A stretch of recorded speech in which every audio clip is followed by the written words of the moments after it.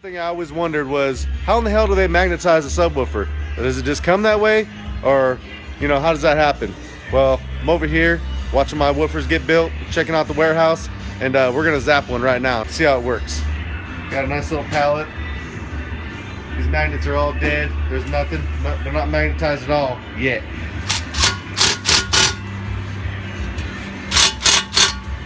All right, this is just a little demonstration because usually the woofer is completely built before it's zapped, but for YouTube, we're just gonna stick it in like this. All right, just to show this thing isn't doing anything.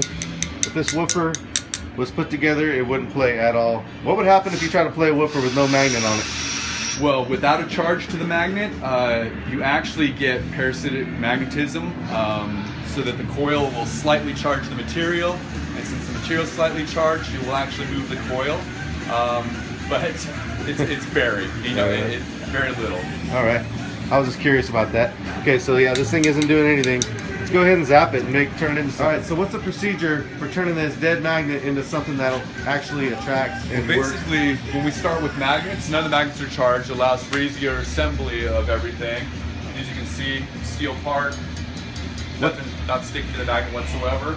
What's that machine called that actually magnetizes them though? Well, this is the capacitance magnetizer. I've had large coil magnetizers, things in the past. This one's the most efficient. It allows for the quickest recharge time when we're magnetizing product. Basically, there's just a gigantic bank of capacitors inside here that get charged up to whatever voltage we need, depending on the materials and the size of the motor.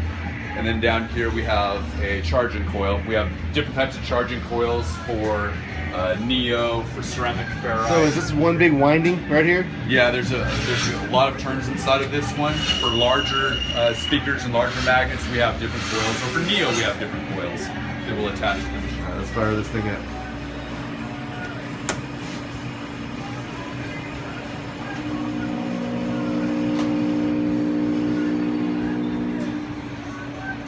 Damn, I hope my ATM cards still work after standing by this thing.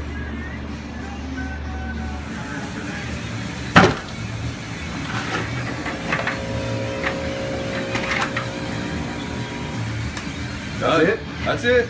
Wait a minute. When are you going to charge it up? That's it, man. You already did it? It's all right, good well, to I go. don't believe you, man. That was too easy. Oh, wow. It's pretty crazy. Nothing's all but ready to go. Just need some soft parts. Yep. Right on, man. Well, thanks a lot for the demonstration. I appreciate it. You bet.